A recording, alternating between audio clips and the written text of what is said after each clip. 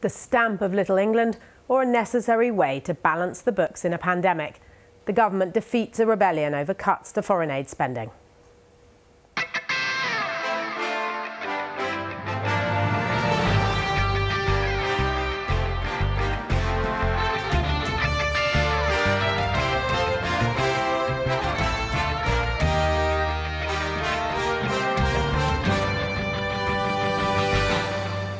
With living former Prime Ministers queuing up to say international development spending should be a line in the sand, the current PM told MPs the aid budget has fallen victim to the costs of the pandemic.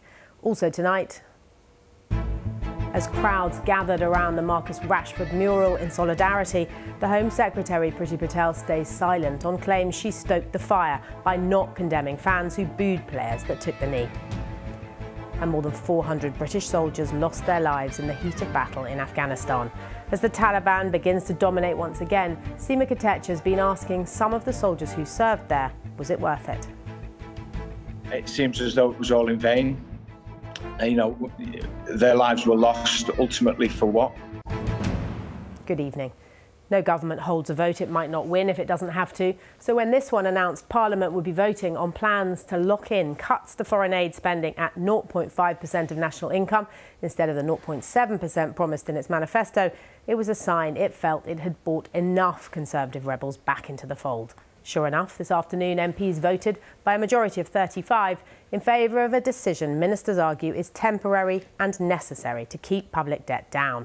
As the Prime Minister put it in today's debate, the aid budget has fallen victim to the £407 billion his government's been compelled to spend on the pandemic. Every other living Prime Minister is against the move, which Sir John Major tonight condemned as the stamp of Little England, not Great Britain. Theresa May said the cuts, which amount to around £4 billion, will mean fewer girls will be educated, more girls and boys will become slaves, more children will go hungry, and more of the poorest people in the world will die. Here's our political editor, Nick Watt. A vision to remake Britain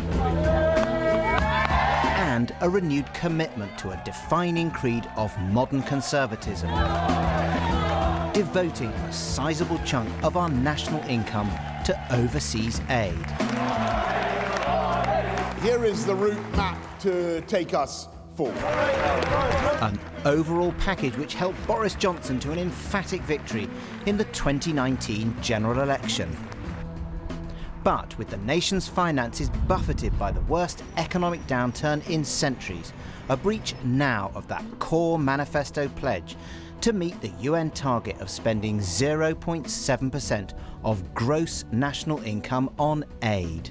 But everyone will accept that when you're suddenly compelled to spend £407 billion on sheltering our people from an economic hurricane never experienced in living memory, there must inevitably be consequences for other areas of public spending. And the Prime Minister diffused a backbench Conservative rebellion by putting two manifesto pledges side by side. Yes, said the Prime Minister, to returning to the 0.7% aid target at the right time. But that time won't be right, he cautioned, until another manifesto pledge is met. No borrowing to fund day-to-day government spending, and debt levels must be falling. It seems that £4 billion is really two new fiscal tests which did little to impress one unlikely rebel. We made a promise to the poorest people in the world. The government has broken that promise. This motion means that promise may be broken for years to come. With deep regret, I will vote against the motion today. Yeah. The ayes to the right, 333. The noes to the left, 298. The ayes have it, a lock. A win for the government. A happy Chancellor who just saved £4 billion and who also effectively secured Parliament's agreement that any spending beyond his plans would mean tax rises or cuts elsewhere. Relief and smiles in government after ministers saw off a potentially dangerous rebellion. It's not every day that a former Prime Minister risks the naughty step. The rebels said they had 60. Where were they all? One cabinet minister gloated to me. But there is one underlying story here. After a year of writing cheques, this most canny of chancellors has tightened the fiscal rules with implications for his party and for his next-door neighbour, who does rather like to spend. The Chancellor has, I think you could say, confronted his colleagues with the consequences of spending public money, reminded them that there are lots of other areas where they might want to be spending public money, and you could regard it almost as an opening salvo in the upcoming spending review. With the Chancellor, I think, shooting across not just the bows of Tory backbenchers, but also possibly across the bows of the Prime Minister. Defeat for the rebels, but the fight continues for their vision of global Britain. Well, it shows it's alive and well within the Conservative Party as much as it is within the opposition parties, because people do believe in the impact of foreign aid spend, but clearly not enough of us. We do have to accept that the circumstances are different from when we won the election in 2019. I think everyone recognises that. But there are still a great many people on the benches who may not have voted with me tonight, but voted with the government, and who also recognise the need of 0.7% in the future. And we'll keep that torch alive. A country still proud of its global reach, but time now to put our own house in order before earlier ambitions can be fulfilled. Well, joining me now are Sarah Champion, Labour MP for Rotherham and Chair of the International Development Select Committee, and George Freeman, Conservative MP for Mid-Norfolk and former Transport Minister. And George Freeman, let's start with you. Sir John Major said today the government's broken its word and should be ashamed, and that it's the stamp of Little England, not Great Britain. He's right, isn't he? No, I disagree. I mean, he's made clear his opposition to the Prime Minister on all grounds, really. And for me, look, I take aid really seriously. I take our aid commitment seriously. 2 years ago, I was in Lebanon. I've hitchhiked through Africa. I've been to the Peshawar Valley and Kashmir. I really believe in our aid commitment. And if I felt that this was undermining our commitment to global Britain, I'd have voted against it. Let's be really clear. But I don't. And the reason is, firstly, this is completely unprecedented. I think the public know that COVID has hit our public finances. It's a crisis we've never seen before. We're back to levels of debts not seen since the war. Every pound we spend, we're borrowing. And I needed to hear the Chancellor today, as he did, say that this is temporary. And he and the Prime Minister have both said, both to me and in the House, we're going back to 0.7. And more than that, they've set a clear roadmap to how we do it, with the OBR holding our feet to the flames. But how can it not undermine the commitment to global Britain? We've been hearing, the head of WaterAid talking about how it's going to cost hundreds of thousands of lives. To cut aid for life-saving water and sanitation in the middle of the worst pandemic for 100 years is unconscionable, he said. Mary Stopes said last week they've already closed down their team in Nigeria that's reaching the most marginalised communities. Christian Aid in South Sudan said they said their funding's gone. Here's how. There are three reasons. I mean, there is a big aid industry, and they will be suffering tonight, and I understand their complaints. But here's why it needn't. Firstly, we spend 10 billion a year on aid. That's after the 0.2% reduction. And that goes on humanitarian aid at the top of the pyramid, very important humanitarian relief and stabilisation, as I saw in the Bekaa Valley in Syria, and then what's called the longer-term sustainable resilience programmes, where people have seen us contributing to the Indian space programme and other projects. It'll be down in those things that we cut. We're not going to cut the humanitarian aid, the really important stabilisation work. But also something else. The UK already commits way more on top of our ODA commitment. So on peacekeeping, 400 million a year, not included in the ODA budget. On diplomacy, we're the third biggest network in the world. On tariffs, by reducing the European Union's 40% tariffs on food from Africa, that's £1 billion a year commitment to trade for the poorest nations. On WHO, we're increasing our spend by 30%. On Gavi, we've funded over 1.3 billion vaccines exporting internationally. On COVAX, £500 million, we're the biggest donor. This is all outside ODA. Honestly, if I felt we were becoming a Little England party of retreat from global challenges, I wouldn't be voting for this. That's not what we're doing. Let's bring in Sarah Champion. I saw you shaking your head at that point where George Freeman was saying, it's not going to hit humanitarian aid. What's your reaction to that and to what's happening? Well, it is. I mean, at the moment, my committee, the International Development Select Committee, is doing an inquiry looking specifically at the future of UK aid. And we've had 93 organisations who have come to us who have already faced these cuts. What we're seeing, though, with the vote today is two things. One, it was an absolute slapdown for the Conservatives who were trying to honour their manifesto commitment, which this government seems to have thrown on a pyre. But also what we're seeing is just the start, I believe, of the unpicking of the aid programme that we should be incredibly proud of in this country. A, because it's the right thing to do, but B, because it gets us a seat at every global table. And it gives us such incredible international standing. You know, we're seen as a country that does the right thing, that stands by the world, come thick or thin. And we're just literally giving that away. And the thing that concerns me most is, as we're giving away our soft power, other nations, and I'm thinking specifically of Russia and China, they're stepping right in there. And that should be something that concerns all of us. And what about this point, a fairly important point, that we need to balance the books? We've spent £407 billion on the pandemic so far, and something has to give, and this is the first thing that does. Absolutely understand that, and built in the legislation around aid is, as our economy drops, so does our proportion of contribution. So that was there already. But it's also about making choices, and we need to be very clear, this was a political choice. So basically, almost exactly the same amount of money that's been cut out of the aid budget has been put into the defence budget. So they are prioritising children's health over choosing to buy nuclear weapons. It's as blunt as that. But also, I know that George has been to Lebanon and has written about it. We're choosing to pay for 200 million for a royal yacht that we don't need or, you know, have any particular desire for. And that's the exact amount of money that this financial year is being cut out of the aid to Lebanon, a country where 80% of families can't afford food. Also a key strategic country in the Middle East. So we are making choices. This isn't about saving money. This is about some bizarre political posturing. And I don't know what the strategy is behind all of this. If I did, maybe I'd be more sympathetic. Or George Freeman says he'll tell you. I'd like you to also answer the question perhaps that ties in with that, which is, it's political. How does it play out on the doorstep? Is this popular on the doorsteps? Is that what you find?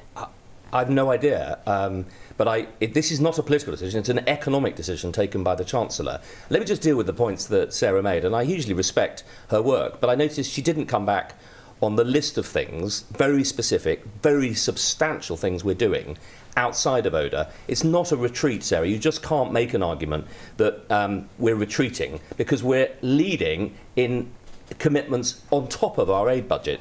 But here's the strategy. If we're investing in levelling up and skills, COVID has been an economic catastrophe in the UK. As we end the furloughing, and we've stepped in and provided the most extraordinary support to Sarah's constituents as well as mine, and I would argue the public wanted that. The most important thing is we minimise economic scarring. And through the levelling up programme and the skills programme, we're going to see a transition from old jobs to new. The quicker we can do that, the quicker we grow our economy, and the quicker we get back to 0.5% of a bigger economy, and then quicker we get back to 0.7% of a bigger economy. It's firstly about the slice of the cake. So this is a strategy about getting back quickly to growth. And secondly, it's about making sure that every pound we spend goes to the most important frontline humanitarian and stabilisation efforts. Sarah Champion, this is temporary. This is what they're saying. Do you believe that? No, I don't believe that, because the double lock that they've put on makes it so incredibly difficult to ever meet the criteria to enable us to go back to 0.7, that for me, I cannot see this as a temporary measure. What I actually think is going on is more, and one of your speakers spoke about it earlier, it's more, I think there could be a political play going on here between the Chancellor and the Prime Minister. Because what I was seeing and what I was hearing was the Prime Minister actually saying, you know, we are going to be going back to 0.7. We're going to be doing that in the short term. It was a clear priority for him. And also his real desire around things like girls' education, for example, all of that is being swept away, and he's being made to look like a hypocrite. The only person that's benefiting from this is Mr. Sunak. And I think he has some warped idea about what does play, particularly on the northern doorstep. And he's wrong about that. And I just can't bear the fact that we're seeing some of the poorest people in the world being played off against some of the poorest people in this country because of this power grab that appears to be going on. I'm afraid we're going to have to leave it there. You were about to speak, but I'm afraid... we are the biggest donor to the World Bank and to the African Development Bank. We're going to have to wrap it up. Sarah Champion, George Freeman, thank you so much for coming in. Now, earlier this evening, hundreds of people gathered for an anti-racism vigil at the Marcus Rashford mural in Withington, Greater Manchester, which was defaced after England lost the Euros final on Sunday night.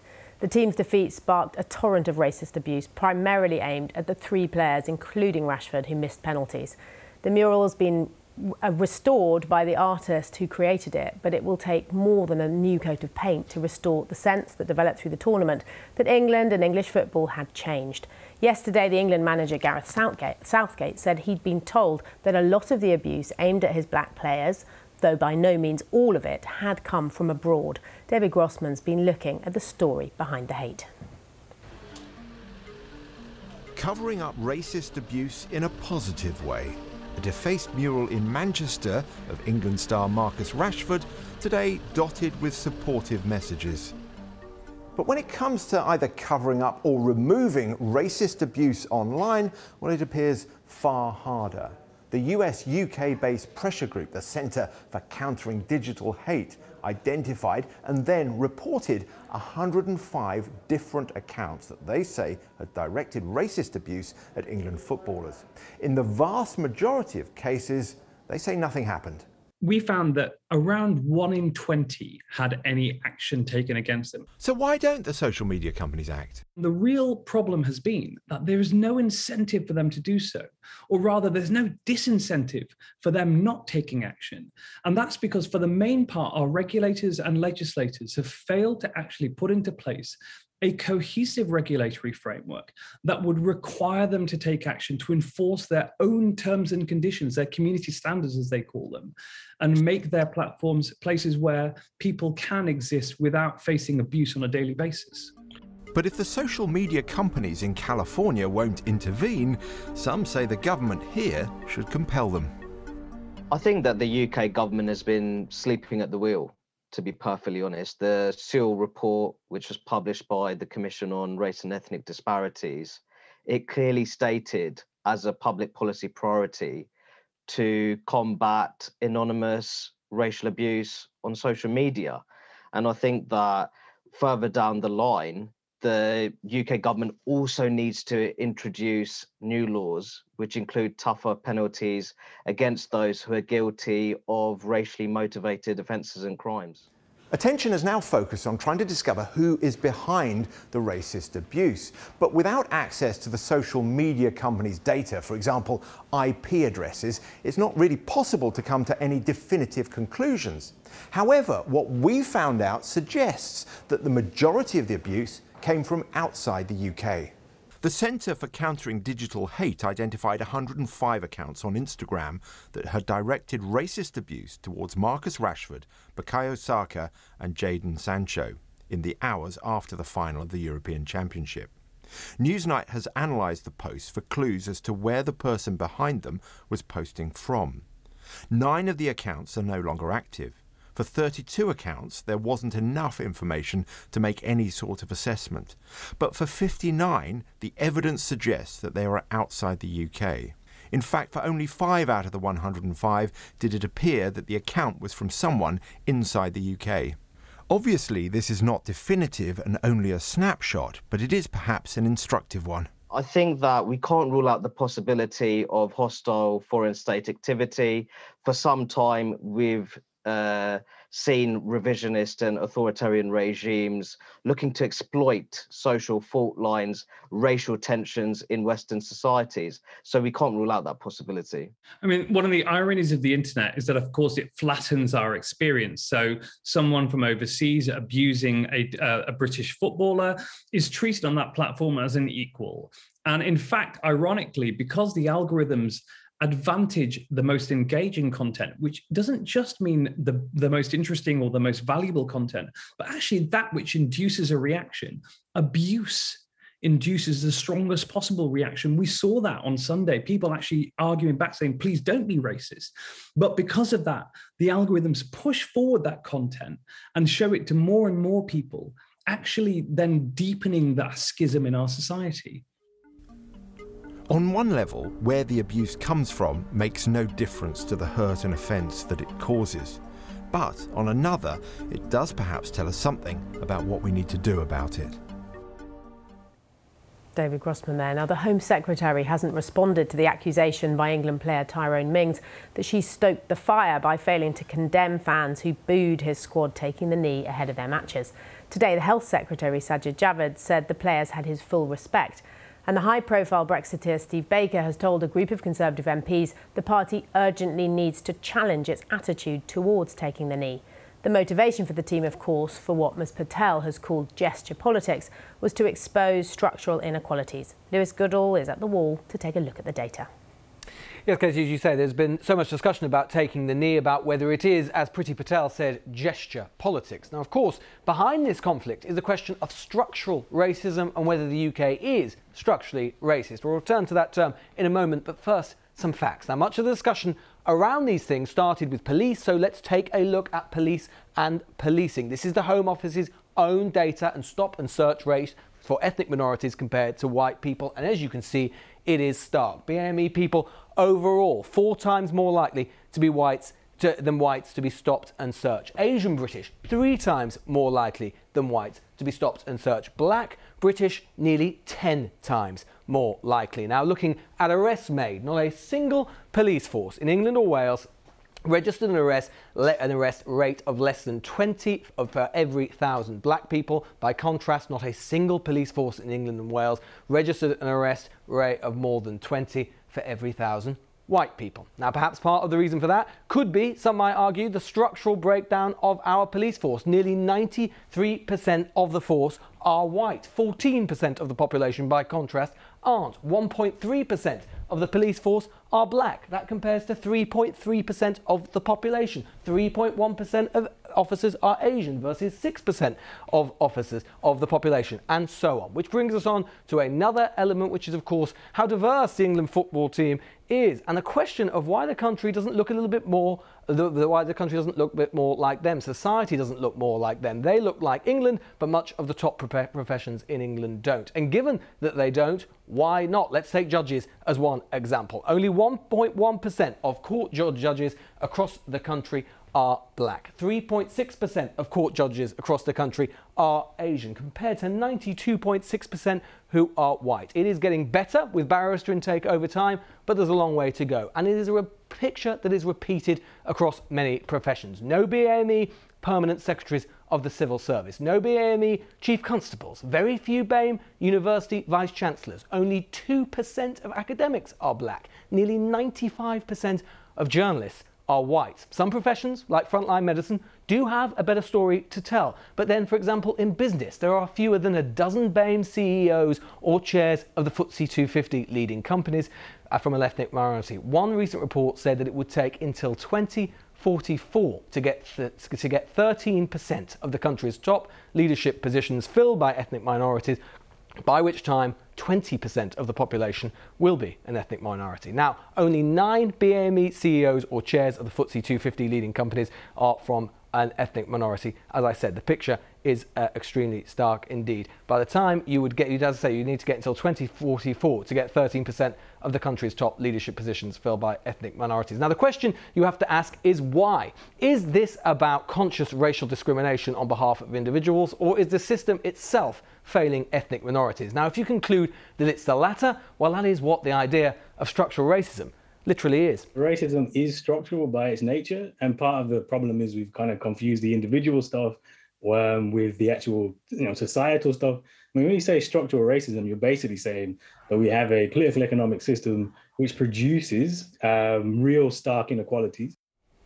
Now, the government's Independent Commission on Race and Disparities report concluded that they no longer see a Britain where the system is deliberately rigged against ethnic minorities. But of course, critics say the point is it doesn't have to be deliberate, but simply a reflection of the deep structural and historical forces at work in society. For example, racial inequalities intersect with other questions like class and wealth. Let's take unemployment since the pandemic. Remarkable, this in many ways. Virtually all the increase we've seen in unemployment during the pandemic has been driven by ethnic minorities. Why unemployment has remained static, partly probably because they were more likely to be furloughed. Black unemployment, meanwhile, is still about 3 times white unemployment, although, as you can see here, it has fallen in recent months. Wealth, as well, is enormously unevenly spread across racial groups. You can see that following this graph shows that the percentage of families with less than £1,000 in savings broken down by racial group, that's 60% for black Africans compared to 28% for whites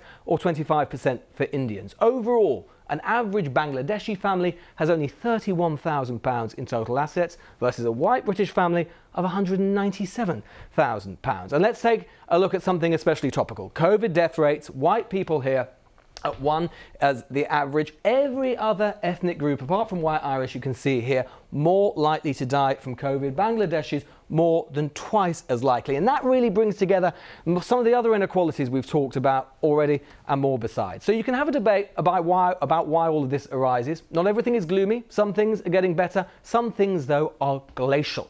You can dismiss the idea of structural racism, the idea that society is inadvertently or otherwise rigged against minorities. But if you do that, of course, you have to have another explanation for all those disparities that we've talked about and many more besides. What is without question is that these disparities most certainly exist. They are stark indeed, and it is they to which proponents of taking the knee say they're trying to draw attention.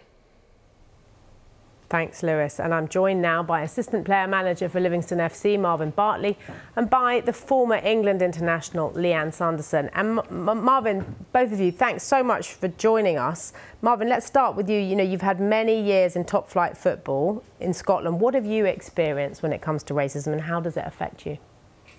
Yeah, you know, I've experienced racism a few times whilst being in Scotland. The first time was via Twitter when I was playing in an Edinburgh derby. I came off the pitch, I checked my phone, and somebody had racially abused me whilst the game was going on. I actually replied to that person, and they then replied to me saying, "I'm just trying to put you off your game."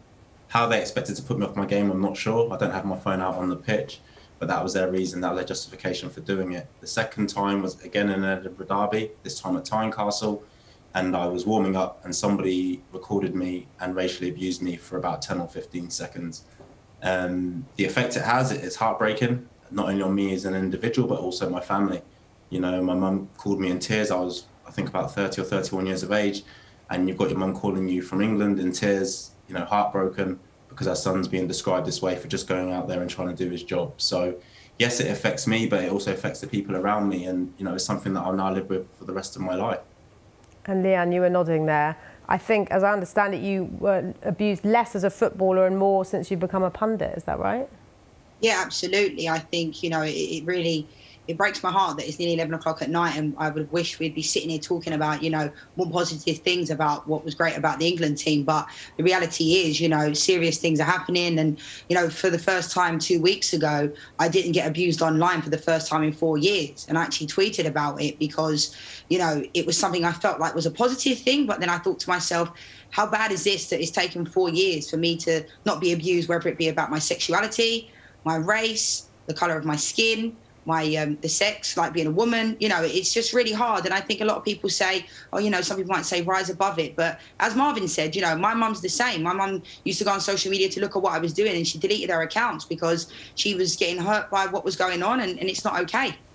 I mean, that's astounding, 4 years and only 1 day without abuse. What do you think needs to happen? I mean, is it about the government legislating? Is it about social media's taking action? What do you think would make the difference, Leanne? I think it's a combination. I think, you know, the social media outlets need to take responsibility as well, because whenever there's copyright infringements of music, they're able to take it away. Whether it's something you mentioned in COVID, they're able to, you know, flag it up and stuff like that. So more needs to be done there. But I think, unfortunately, during this pandemic, I feel like it's given people more of a voice where they think they can go and abuse people. Whether it's because people are bored, I don't know. But I also think that the government also needs to take responsibility as well, because when it was raised to their attention with regards to taking the knee, it was almost like it isn't a political statement, Black Lives Matter. It's to show support for black players that we're all unified. It's not to do with politics. So I'm not quite sure why it was ever politics were ever brought into it. So, you know, it really breaks my heart that we sit here having to talk about it because, you know, walking a day in the life of someone like myself and Marvin isn't easy in life. You know, a lot of the statistics were reeled off before both of us came on the show. And to a lot of people, it's surprising. But to me, it's not, because that's how we've lived our lives and that's how it's always been. And I think to a lot of people at this moment in time, when they hear these things, they can't quite comprehend it. But it's the reality of the way it is right now in England.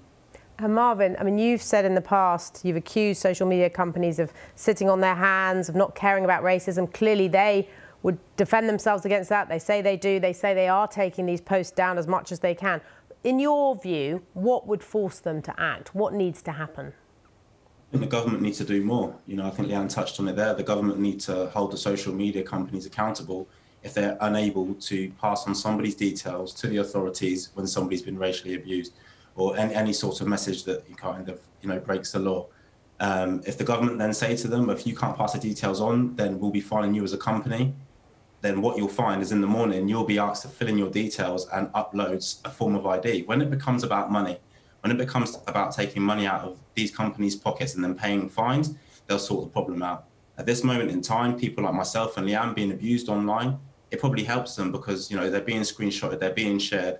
You saw the 3 England players that were racially abused after the game. It's everywhere. You can't miss it. So it's got the Instagram logo on it, it's got the Twitter logo on it, and this is all they care about. All they care about are hits. And they don't care about how these 3 players feel. They don't care about how me or Leanne feel when we're racially abused, how our families feel. When you go to report it and you're told that it's not in violation of their kind of code of conduct, why can you even say these words first and foremost? But when I report it and you're telling me it's okay, and they won't even remove, the comment, I have to then block the person and delete the comment, they just make a new account and they racially abuse me again. And until the government come down and say to the social media companies, you must do more about this, nothing's going to change. And if we turn to the politics of it, Tyrone Mings has accused the Home Secretary of stoking the fire. I wonder, Marvin, whether you agree with him. I definitely agree with him. I felt that she added fuel to the fire, if I'm totally honest, and Boris Johnson did the same thing at the start. I think what you've seen now is that the England national team, through getting to the final, through the way they've played, the diversity we have within the squad, have pulled the whole nation together. The politicians have seen this also. So at the start, their view was very, very different to what it was at the end. You saw at the end they were coming out about the racial abuse and saying, it's not right and something needs to be done about it and people need to be held accountable. Where was this energy for the last 18 months? We've been crying out for this help. As Leanne said, since COVID hit, it's got a lot worse. And football as an organisation and as a family have tried their utmost, to stop this and to suppress what's going on. But we've needed more help all along from the government. That they're not fooling anyone now by trying to jump on the bandwagon, because what they've seen is the whole nation are now in uproar what has gone on with Marcus Rashford, Sancho and Saka. So they've now seen this and said, well, it's time for us to react because the nation are reacting. No. They should have been reacting before because we've called out for them to help us before and their silence has been deafening. So for them to now come out and say that they're going to help and they're going to try and change things, actions speak louder than words for me, because there was a bill passed in May, or that was brought up in May, and nothing's happened. What's happened with that? About the safety of people online. That they spoke about it, and they want to talk about token gestures. That was one, because nothing's happened with it. So do I believe that they'll change anything? No, I don't. Do I hope? I live in hope, obviously. And Leanne, do you, when those 3 players missed penalties, did you expect the level of abuse to be as bad as it has been? And what kind of impact, I guess, on a wider level, if you're in a stadium and they're booing players taking the knee, what kind of impact does that have on people in the crowds, but also in the country more generally? Yeah, definitely. I think, unfortunately, when those 3 penalty takers missed, I knew exactly what was coming, and I think every person of colour knew that as well, unfortunately. And for some people, like I said before, they would see that as quite a shock, but it didn't come as a shock to me, unfortunately, because like Marvin said before, where have these people been for 18 months when we've really needed them? I often go on shows and speak about racism and homophobia, and I'll continue to do that, but it weighs on me. It's not something I necessarily enjoy talking about, but we have to, because we have to raise awareness. So if there are people out there that say, here we go again, or turn off their TVs every time they see us speaking about it, they're also part of the problem. Because Bukayo Saka, Sancho, Marcus Rashford have done unbelievable things for this country. You've got one of them that's 19 years old, that's getting abused in the way that they have been just because they missed a penalty. How about people realise, how brave they are to step up and take one? But I wasn't surprised, unfortunately, because I've experienced it first and foremost, the online abuse. There's nothing that's being done to change it. Yes, we do the boycotts, and I'm all for those types of things. But at the same time, it does make an impact on you. And I hope those players, they will feel positive, hopefully, today and as weeks to come, because they will see that people do support them. And there's been so much support for them in the last couple of days. And I hope that it continues, because it needs to happen. But, it does affect you. It does affect you. I could talk about this all night, but unfortunately we've got to end it. Leanne, Marvin, thank you so much for that. Now, to Afghanistan, where, as the last NATO troops end their mission there, the Taliban continues to retake land across the country. Today we learnt that 22 Afghan commanders were executed last month by the militants as they tried to secure a town close to the border. British soldiers were deployed to Afghanistan almost 20 years ago after the 9/11 attacks as part of the US-led operation. For years, the British public bore witness to the losses, with the coffins of soldiers who died there driven through the Wiltshire town of Royal Wootton Bassett. More than 400 lost their lives in the heat of battle.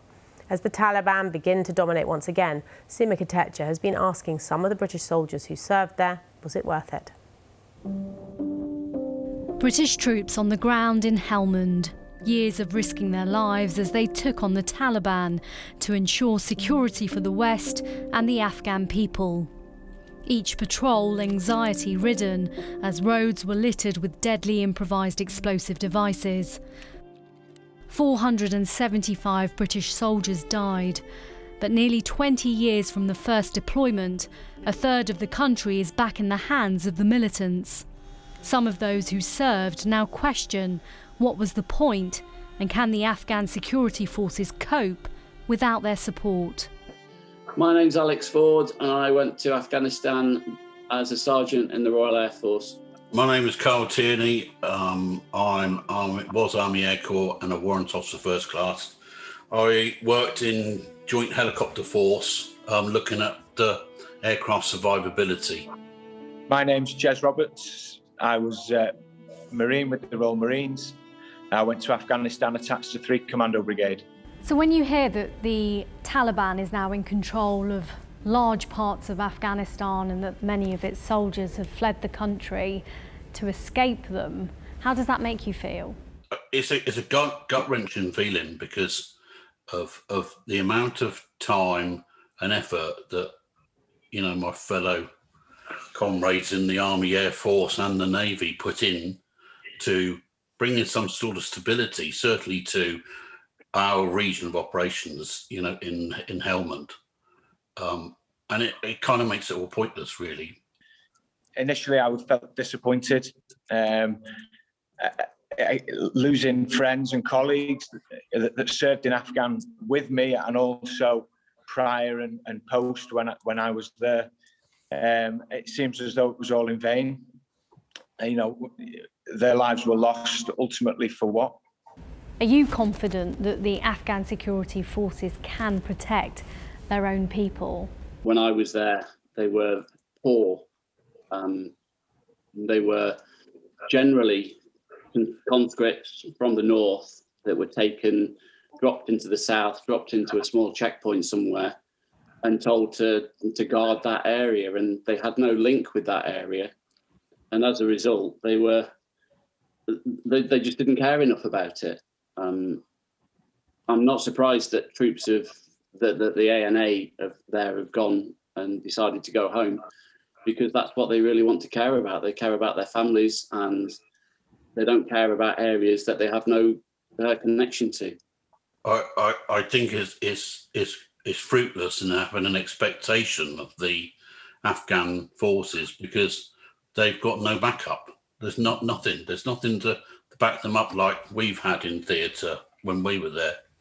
And so it's an impossible ask. And you know what? That would be an impossible ask of anybody. If you put the British Army into Afghanistan without air support, intelligence or communication support, exactly the same thing would happen. I just want to put a quote to you. The former Afghan President Hamid Karzai recently said, "Those who came here 20 years ago in the name of fighting extremism and terrorism not only failed to end it, but under their watch, extremism in Afghanistan has flourished. That is what I call failure." Do you think NATO has failed? I guess so then, yeah. By that statement, they have. And how does that make you feel, Jez, when you think about that? Well, I'm disappointed. You know, I'm gutted about it, but the other thing you have to say is where do you draw the line? How long do we keep troops there for? You know, when does it end? I don't think NATO failed. I think the politicians failed every step along the way. There was no joined up, long thought out plan for what was actually going to happen and how they were going to deal with things. And the politicians were constantly firefighting between saying what they were to the troops on the ground and then saying what they were to people at home. I don't think that individual troops failed at all. More than 400 British soldiers were killed in Afghanistan, leaving families devastated. They were your comrades. A big question, was the war worth it? No, I don't think it was. I don't think it was. The heartache that's been felt and the devastation. You know, I've got a couple of close friends who, you know, lost limbs, and they've now got a life of suffering. And like I said before, for ultimately, the country could slip back to its ways like it has done in history, and history's proved that. So, no, I don't think it was worth it. You know, it's really sad the way that this is panned out, and you know, you do sit there and you look at what we did. I look at what I did in my 6 months there, and thought, you know, people have got water at least. You know, that's the only thing that they've got out of it. But is that worth it? Is that worth those two guys that were in the company that I was attached to dying, plus the God knows how many others, that I think it was 25% that got injured in one way or another, and then all the ones that have had mental health problems since they came back? I don't know. That's something I'm going to have to think about later at night, I think. It just conjures up this image in my mind of what was it for? You know, why did we do that? Well, I don't understand what the end goal was, because if the end goal was to get us to where we are today with a peace accord with the Afghan government and also the Taliban, and the Taliban taking over all the areas that we brought back some stability to, then it seemed like the whole episode was pointless. That's all from us tonight. Emily will be back tomorrow. Good night.